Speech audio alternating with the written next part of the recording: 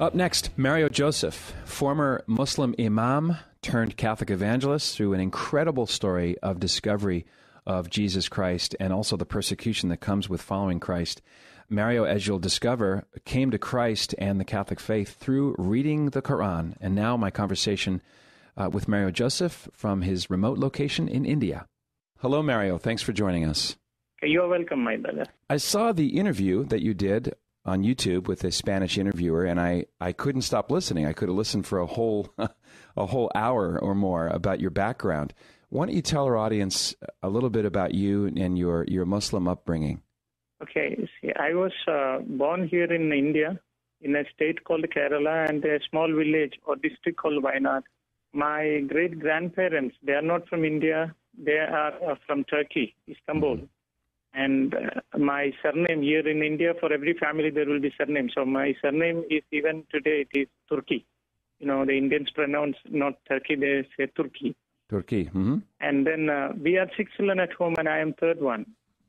When I was in the womb of my mom, it was a complicated pregnancy for my mom, because there was an infection for her womb, and doctors compelled her to abort and to remove her uterus.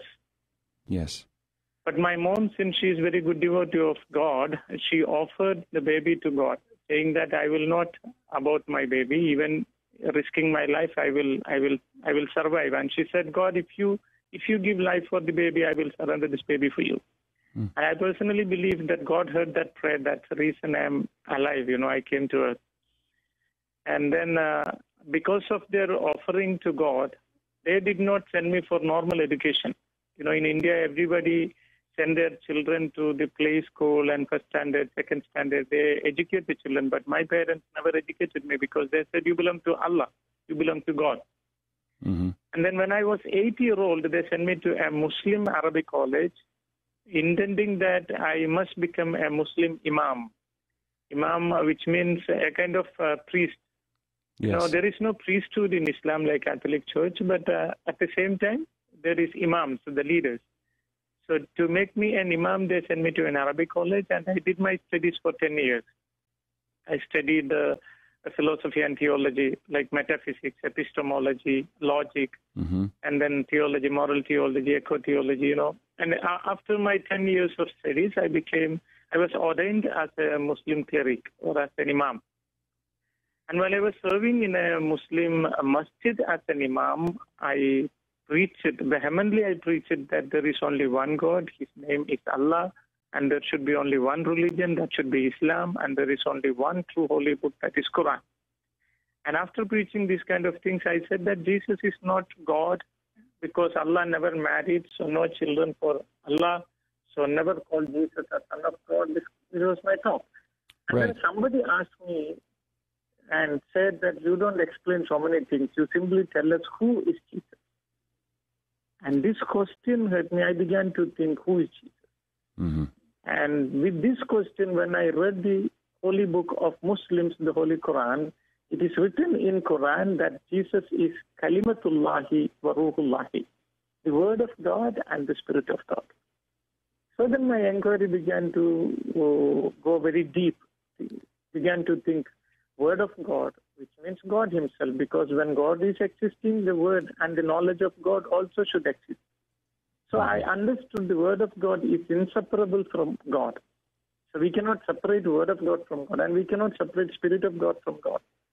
So Spirit of God is God, word of God is God, and God is God. So, you know, this confusion led me to learn very deep all these subjects, and there was few arguments between me and my teachers and my colleagues and Muslim friends, and finally they all could not answer me.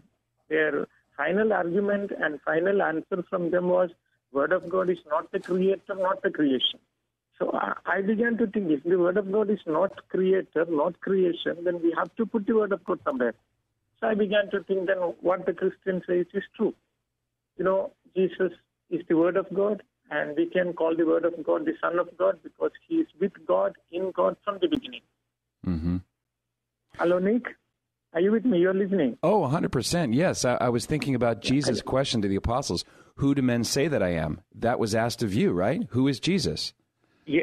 Yes, the same thing, yes. Yeah. Jesus himself asked the disciples, what do you say, who am I?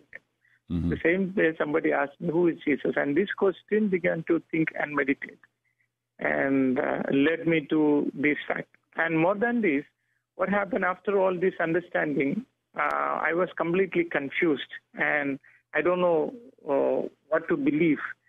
And one fine day I took my Quran and kept on my chest, and from the depth of my heart I prayed and asked my God, Allah. Those days I believed that Allah is God. So I said, Allah, I believe that you are my God and Quran is your word, and I don't know what to do now. I am completely confused because your Quran says Jesus is still alive and he will come back. He healed the sick, he raised the dead, and he created a live bird with mud, and he cured blind men and leprosy, etc. But Prophet Muhammad is not the word of God, not the Spirit of God. He never spoke when he was 2 days old, or he never created a live bird with mud. He never cured anyone according to history. He himself died because of fever. He is not alive. He never raised any dead people in history. He will never come back. So I said, Allah, according to your Quran, Jesus is much greater than Muhammad. So let me accept Jesus. That was my question. I'm eagerly, from the depth of my heart, I said, Allah, tell me, whom should I accept, Jesus or Muhammad? After that sincere prayer, I opened Quran. When I opened Quran, my eye fell on chapter 10, verse 94. There the Holy Quran says like this, فَإِن كُنْتُمْ فِي شَكٍّ مِّمَّا أَنزَلْنَا إِلَيْكَ فَاسْأَلِ الَّذِينَ يَقْرَؤُونَ الْكِتَابَ مِنْ قَبْلِكَ لَقَدْ جَاءَكَ الْحَقُّ. Go ahead. This is Arabic. Yes. Okay. The meaning is, if you have any doubt in this Quran which I reveal to you, go and read the Bible or ask the people, those who read the Bible. So Quran says if you have doubt in Quran, to read the Bible. Of course, Quran never mentioned the name Bible. Quran says Al-Kitab, the book. Mm-hmm. The book means it is 3 books according to Quran: Taurat, Zabur, Injil. Taurat means the first 5 books of the Bible: Genesis, Exodus, Leviticus, Numbers, Deuteronomy. Zabur means Psalms of David and Solomon, including all prophetical and historical books of the Old Testament, from Joshua till Malachi, including deuterocanonical books according to Catholic Church. And then when Injil means the New Testament, from Matthew to Revelation, all the 27 books. So the entire Bible was known as Al-Kitab in Quran, the book. So Quran says if you have any doubt in Quran, read the book, which means the Bible. And so you did. So that's how I decided to read Bible. Where did you start, Mario, with the Bible? The Bible has 73 books. Where did you begin? Yeah, okay. I did not read the Bible directly. Once I was traveling in a bus in my hometown. I was traveling, then I met one Catholic sister, this religious sister. She belongs to a congregation called Sacred Heart. Yes. So when I asked her about how can I get a Bible in Arabic, she said it is not possible here to get in Arabic. I said I cannot follow any other language here. I cannot read and write any other language except Arabic.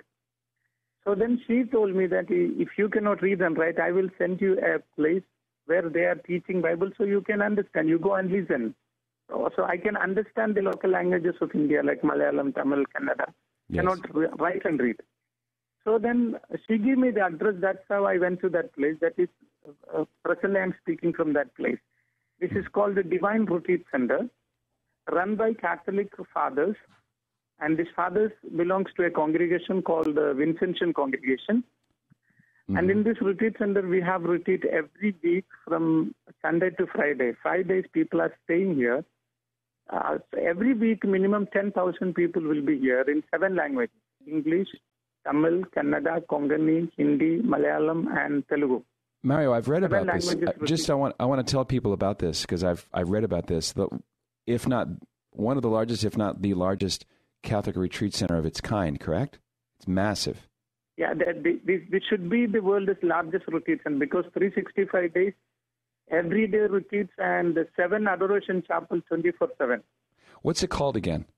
Divine Retreat Center. Divine Retreat Center. Okay. Yeah, so you went there and you heard the scriptures explained in Arabic. Yeah, after reaching here, there was Bible college. Here we have Bible college, 3 types of Bible college: 1 month, 3 months, and 1 year. Mm-hmm. So I joined for that 1 month Bible course. So in that 1 month Bible course, first day I heard from Bible, John chapter 1, verse 1 onwards. In the beginning there was Word, the Word was God, the Word was with God, the Word became flesh. Mm-hmm. You know, that was my turning point. No, al principio existía la palabra estaba junto a Dios, la palabra era Dios. Yes. This is you know, it enlightened me, like, because I said my Quran says that Jesus is the Word of God, and now the Bible also says Jesus is Word of God. So I said I need both. My first thinking was I have to accept Quran as well as Bible. So one day I must go to Masjid, the Islamic mosque, and second day I must go to church, the Catholic church. This was my idea. Mm-hmm. I must accept Muslims also, I must accept Christians also, because both books says the same. And then I thought the only difference between Islam and Christianity is Arabs are egoistic, they don't want to accept the Western world, and the Westerns are egoistic, they don't want to accept Arabs. That may be the it may be the caste issue, not the theological issue. So this was my thought. While I was thinking all these things, one another day I heard from Bible, same John chapter 1, verse 12. There Bible says, if anyone believe in Jesus, Jesus give power to become children of God. This was my first turning point, to receive Jesus. The reason, according to Quran, God has 99 names. And in that 99 names, they don't call God daddy. All other names they call. They say if anybody call God daddy, it is blasphemy. They say they must kill them. So human cannot call daddy. And God will never call human beings as children also. The relationship between Allah and human being is master and slave. Master and slave. Muslims, master and slave. All the Muslims must know that they are slaves. And Allah is master. So when we think, when I was Muslim, I know He's my master and I am His slave. So I was very afraid of my God. I never fall in love with my God. I could not love Him because I know He's my master. He's only counting my sins, waiting to punish me. That fear was in me. But when I realized that if anyone believe in Jesus, they will become children. You know what happened? Immediately I kneel down there. And I said, Jesus, I need you because I want to call God, the creator of this universe, my daddy. This was my first prayer. Jesus, I need you because I want to call my God daddy. And there I understood Islam says that Jesus is Word of God, but Islam never claimed that if anybody accepts Jesus, they'll become children of God. And Islam never accept that God shared human life to give us, to make us share in His heavenly life. In another word, that, at the time of mingling water in wine, the Catholic priest used to pray, as you share our humanity, we share your divinity. Yes. So I understood that Jesus came to earth to give me the life of God. It means to give me eternal life. That's what Jesus said, if you eat my body and if you eat my flesh, you shall never die. You will live. So I understood that by attaining God's life, I am becoming a member of God's family. So there I can call God Daddy. Mara, and that may be the reason even St. Paul said the same, that we are the adopted children of God through the blood of Christ. And we can call Him Abba, Father, through the Holy Spirit within us. Amen. Mara, I wanted to ask you about your family's reaction, but before I do that, I wanted to ask you about the Blessed Virgin Mary, because she's mentioned several times in the Quran. And how did the Blessed Mother influence you, or how did you discover her intercession for you and her motherhood of Jesus, the Son of God? How did that happen? Oh, when I was very small, there was a problem for my leg, my toe. It was a kind of infection due to the nail, some cracks. And then my mom took me to a hospital. And that name of the hospital was Fatima Hospital. Yes. And for me, Fatima was the daughter of Prophet Muhammad. Mm-hmm. So I asked Umma, my mother, this hospital is run by Catholic fathers, Christian fathers, but they give the name Hospital Fatima. why they took the name of Prophet Muhammad's daughter for their hospital. Then my mom explained me about the Mother Mary who appeared in Fatima. So my own mother explained me about Mother Mary, and then she explained me from the Quran what all things Quran says about Mother Mary. Holy Quran chapter 3 verses 34 onwards very clearly says that Mary was Holy Mother was born without original sin, and according to Islam she never committed any sin in her life. And according to Quran and Islam, she is ever virgin. And chapter 23, verse 50 says, even Mary went to heaven with her physical body. And Mary's the only is written in the Holy Quran. And Mary's the only female mentioned in the Quran, correct? Yes. Among, no other women's name in Quran. The only woman name is Maryam. And not only that, there is a chapter in Quran called Maryam, chapter 19. The name of the chapter itself is Maryam. And one another chapter 3, it is family of Imran. And Imran is considered as the father of Holy Mother according to Quran. So chapter is family of Maryam. And Maryam's name, 34 places in Quran. 34. Not only one. And the only women named 34 times. And one chapter dedicated for Maryam. So, and almost all the things what Catholic Church teaches about Mother Mary written in Quran. So when I read this, I thought what Mother Mary said is true, because she herself said in Luke chapter 1, from now on all generations shall call me blessed. So maybe when Muslims are reading Quran, even without their knowledge, they are saying that Mary is blessed. All generation is calling her blessed. Yes. So the Quran says that Muhammad is a dead man. Jesus Christ is still alive. He can raise the dead. Yes. He can perform miracles. Yeah. His mother is mentioned 34 times, the only woman mentioned in the Quran. And at what point did you say, okay, there's something lacking in Islam that is found in its fullness in the Christian faith? Was that the answer to a prayer? Yes, answer to the prayer and, the assurance of forgiveness. Because I know that I am sinner. I have committed so many sins. But when I ask Allah, forgive me, I am not sure whether Allah has forgiven me or no. But here I could confess my sin. And that was an assurance for my, humanly I got an assurance, a guarantee that God forgive my sin. Yes. And this was a consolation or a peace for my personal life on earth. Mario, as I just wanted to ask you about, I'm just getting a little bit ahead of you here. Surely you had met Muslims who become Christians before, or you knew the treatment that Muslims receive from other Muslims when they become Christian. Were you imagining what would be your fate if you embraced this new faith? No, when I embraced this new faith, I knew that my personal thinking was within 3 months they will kill me. That was my thinking. And I was ready for that, because I thought if I want to become martyr, I will, because when I leave, I must leave according to my consciousness, I already know the truth, so I have to live for the truth and die for truth. That was my desire. And then one fine day, Muslims began to search for me, and they found me in a Catholic retreat center. And my dad came here and he beat me very badly. Very bad means he beat me on my forehead, and there was bleeding from my nose. And I fell unconscious. With one beating, I fell unconscious because that was so strong. And then he took me home, and he removed my clothes, and he chained my hands and legs.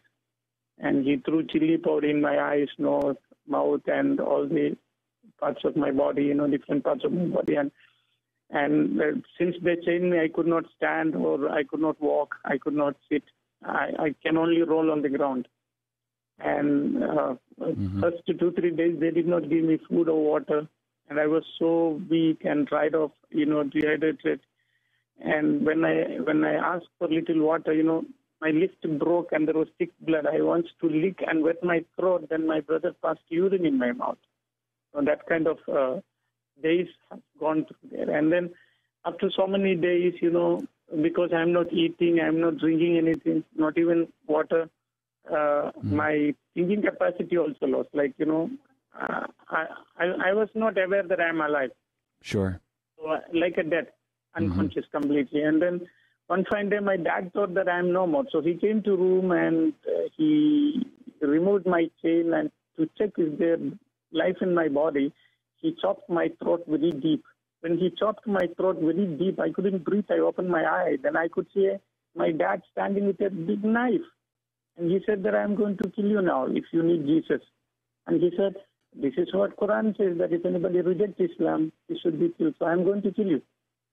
So when he came to kill me, suddenly a thought came to me.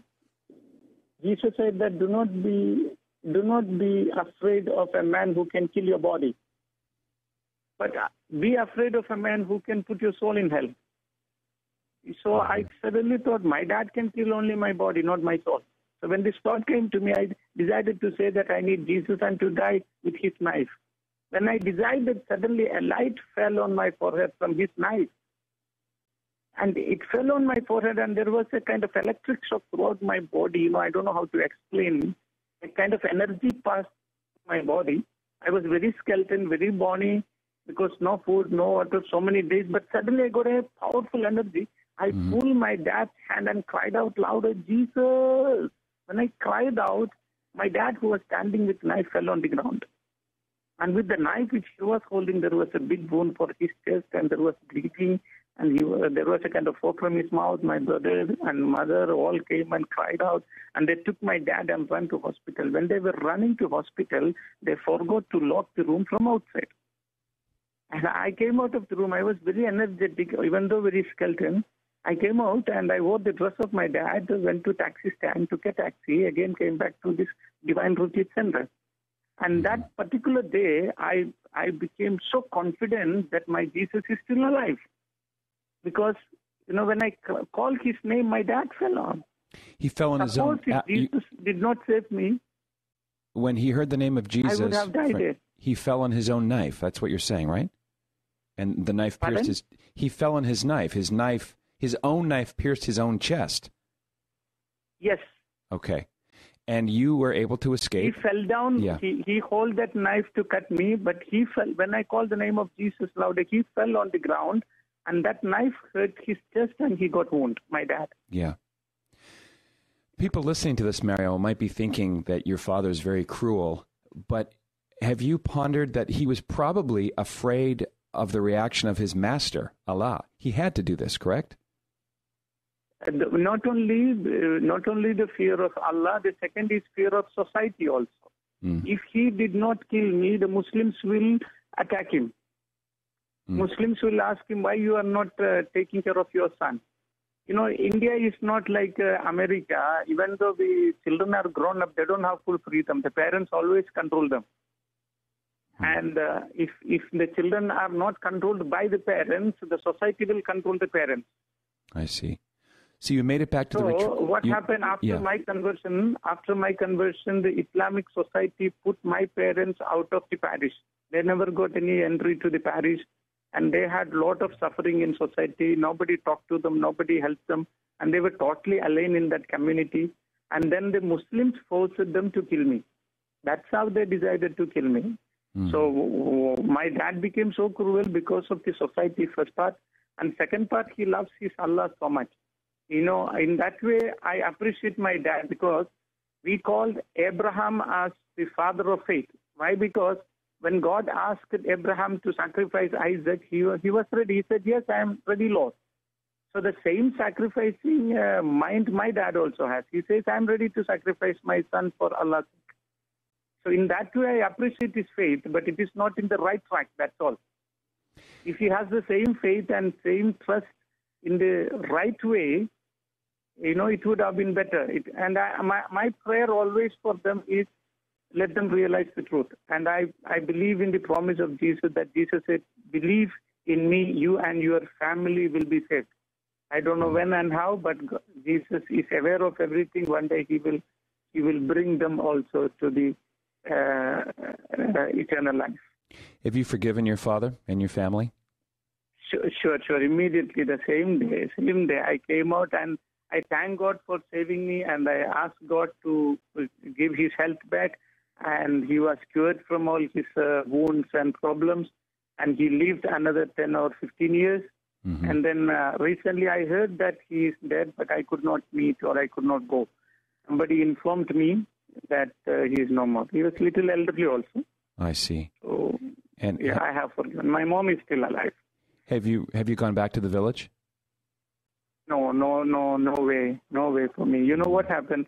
My parents, they made my statue, and they conducted a funeral ceremony, and they buried that statue in a grave, and they wrote my birth date, and my death date is my baptism date.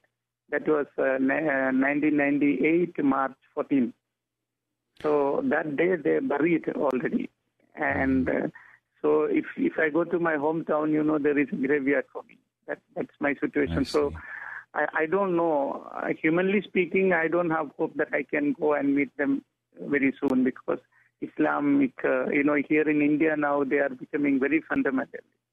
Yes. The influence of Pakistan and Afghanistan, Turkestan, and all is more in India.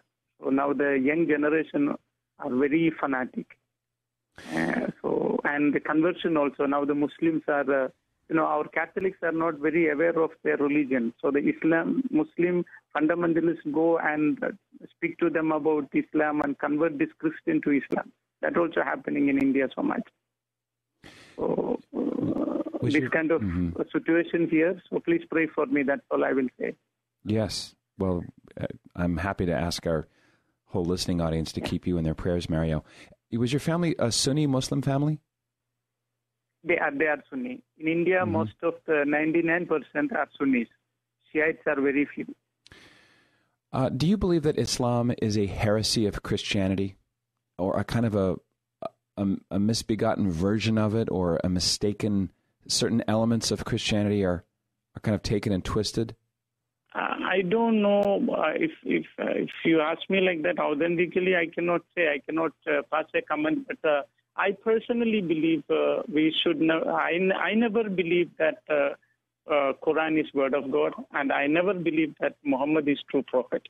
So in that way, no connection between Bible and Quran, because even the name Allah is not found anywhere in Bible. Elohim is found, Eli is found, and Yahweh is found, Adonai is found, but never found Allah anywhere.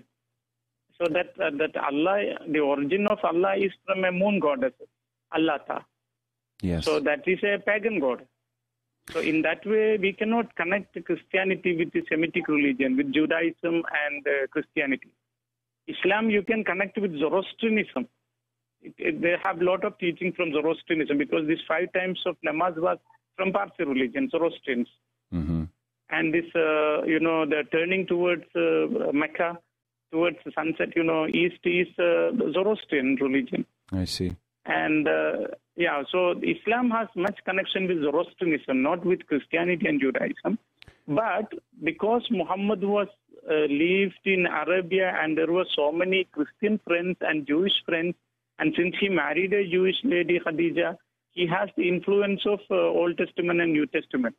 So when he recited the poem and all, it came from Bible also. But it doesn't mean that he has connection with Bible. Islamic connection directly go to Zoroastrianism. The concept of heaven, hell, evil, and resurrection and judgment, and then 5-time namaz and 30 days fasting and moon month, lunar month. Everything is from Zoroastrianism. I see. Why? Even the Kaaba, the Kaaba stone, yeah. Why Catholic and not Protestant, Mario? Pardon? Why Catholic? What attracted you to the Catholic faith as opposed to any other? What I have seen here in India, these Protestant, they all live according to what they feel.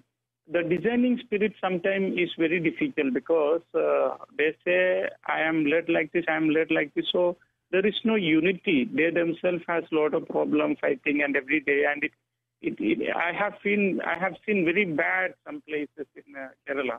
So in that way, where I live, Catholic Church is very moderate and very polite and very stable, and it has a root. So that's how I was attracted to church. And then when I began to learn the church history from the 1st to 3rd century, Nicaea, those onwards, I began to learn and came to French Revolution. and from Martin Luther, and all this history. When I learned, this all is a kind of protesting only. When they all have some selfishness somewhere, the retaliation was there. So I'm not saying that everything is bad, or I don't accept, or I don't read, or I don't go. I go with them and preach, because ultimately they are proclaiming Christ. But being Catholic will have a root, and you will have a leader always. Of course, it is not very easy, because you have hierarchy system. So you will be questioned by your superiors and authority, bishops or cardinals, or even to the. But you will have guidance, proper guidance. And the second thing, Mother Mary and saints. I respect my guardian angels, and I respect all the saints who lived and died, and I respect Holy Mother. So with the Protestants, I cannot have these heavenly beings with me. They completely reject, and they say you don't ask any help from them. And the third thing, that the confession. When I have a little guilt feeling, kneeling down near Confessor Father and confessing my sin and getting atonement, it gives me a lot of freedom when I did it, which I did not felt from Protestant church. And then third thing, the Holy Mass. They only say remembrance, but what happened, my personal belief, I don't know whether Genesis is history or mystery, or it's a fake and all. That's not the question, but we read in Genesis that Adam and Eve ate the fruit. That was their sin. So the sin ended in our body by eating fruit. So the same way we can remove the entire sin by eating another fruit. That should be the heavenly bread. That should be the body of God to give me the life. So I personally know that I am receiving Jesus and his body and his blood in the Holy Mass. And I don't want to reject that and run away from there. So this is how there are so many other reasons also personally when I pray. And I have been to, first entry was to this Divine Retreat Center. It is Catholic Retreat Center. And from here I have visited some GFA, Gospel for Asia, one church, and then another church called New India Church of God. And then I have been with AGA, like all the Pentecostal churches, visited them and came back. But I am more peaceful and happy, and I encourage people to be a Catholic, because let us be one all over the church should be one all over the world. Yeah, amen. And because of denomination, there should not be a fighting. Is most of your work evangelizing Indians with Hindu background, or do you get retreatants from all over the world, or do you dialogue with Muslims at all, Mario? Yeah, also I have, I speak almost 9 languages in India. So because I know all these 9 languages, I travel in different parts of India. And then since I speak English as well as little Spanish, and then I travel outside India also, like Africa and Europe and Middle East. And then this is next desire is to United States. Only the one portion where I have not been is so far is United States. If God send me, then I'll be there too. I can tell you this. Yeah, go ahead. Amen. And then among the Muslims, after listening me over radios and televisions and YouTubes and all, Facebook, Twitter, Muslims contacts me with their queries. And when I slowly answer them online, through the social media, and slowly they come to Christ and they accept Jesus and they worship Jesus. And one example, one gentleman, he was a Muslim Imam called Muhammad Paul.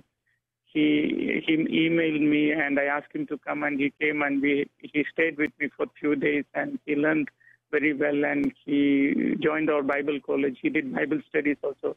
Now he has his own church, like he joined Pentecost group, but he has his own church in Dubai, and where the Arabs are attending his meeting every Friday. So one person, but he could convert hundreds of Arabs. Yes, he could bring them to Jesus, to the truth. So this is how the mission is going on. I'm working among the Muslims as well as the Hindus, and among the Protestants also, and the atheists also, everywhere. It is not that focusing one. Wherever I am, I want to glorify my Lord, and I want to bring the people to Jesus. That's all my desire. It's my passion, and the burning desire which is given by the Holy Spirit. Have you thought about writing your account down into a book? Yeah, first, I have already written 3 books. The first one was my life history, In Search of You. That was published in Malayalam in Kerala and then translated into English and all other Indian languages. Recently, that is published in Spain, published by a publisher called Libros Libres, Libros El Libres. And when they publish it in Spanish language, they give the name Encontra a Cristo en el Corán. I found Christ in Quran. So that's the name of the book, and that is available online purchase. I think even from US, you can, those who want can purchase it. They can go to online shop, this Libros El Libres, and it is available. Okay. And then my second book is Salam or Jihad. You know, I am working in a 5 Catholic seminaries as a professor. So this is a pastoral course which I give for the seminarians. The Islamology, what is Islamic concept of Jesus and how we must evangelize Muslims and how can we talk to Muslims, this kind of subjects. So for the seminary purpose, I wrote my second book, Salam or Jihad, Peace or War. That's also a very nice book. And my third one is, it is a retreat, my retreat experience. Do you have a website, Mario? Or can people... I don't have a website yet, but I am on Facebook, Mario Joseph, and I am on Skype to evangelize Muslims. Every evening there will be Muslims with question on Skype. So even from United States, if anybody wants to grow more on, faith, they can chat me on Skype, Mario Joseph 33. Mario Joseph 33? Yeah, 33 at yahoo.com is everywhere. The same email ID for Facebook, for Twitter, and for WhatsApp, and for Skype. Everywhere the same, Mario Joseph 33. And the retreat center in Moringor, I want to give that website as well. That's drcm.org, correct? Yes, drcm.org. drcm.org. And just so listeners know, you chose the name Mario Joseph to honor the Blessed Mother in its masculine form for you, and Joseph, the foster father of Jesus, correct? Yes. Well, that's really... I love Mother Mary so much. That's how at the time of my baptism, my spiritual father asked me, what name you need? I said, I need Mother Mary's name. And then he said, Mary is a woman name. You are man, you cannot take. And that's how I did internet research. Then, I found Mario, an Italian word. Mario is for Mother Mary's name for the male. So that's how I chose Mario. And then since Mother Mary's name is already accepted, I said I need St. Joseph's name also. So Mario Joseph. So they are my patron saints praying for me 24/7. You're set. You're ready. That's great, Mario. Praise God. Mario Joseph, thank you so much for joining us on Catholic Answers Focus. I can guarantee you when you come to America, you have to visit us in San Diego, and I look forward to seeing the large crowds that will want to hear your story. It's really remarkable. It's obviously the grace of God, but it's also your courage, and I thank you so much for your time. Amen, and you are welcome, my brother. So keep praying for me and ask all our viewers and listeners to pray for me. Wonderful. And sometime, God willing, we will meet in United States of America. From your lips to God's ears, Mario. Thank you so much. We hope you've enjoyed the very first episode of Catholic Answers Focus, the new podcast produced by Catholic Answers. Share it with your friends, click subscribe, and spread the word. I'm Patrick Coffin. This is Catholic Answers Focus. Stay tuned for next week's exciting interviews. God bless you richly.